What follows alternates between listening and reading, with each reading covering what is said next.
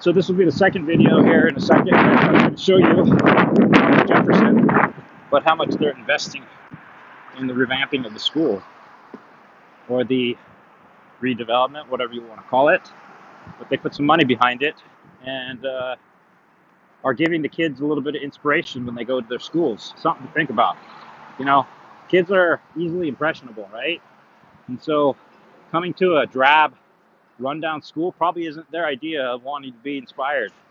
So I'm glad to see that these people in Federal Way, which interestingly has been infused by a large Korean population who take education very seriously, have invested in potentially the future of the city right in between Seattle and Tacoma.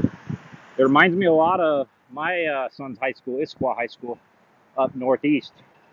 You'll get to see how that looks when I go and take a shot of that and share how beautiful that campus looks. I'm also going to try to do my best to get some other schools in my short trip back here in Seattle, including the #1 school, from what I hear, aviation school in a really, really kind of rundown area of the Seattle area called Tukwila. So hope we get to see. But this will hopefully be also inspiration for all of you out throughout the United States and the world, perhaps invest a little bit more into our children.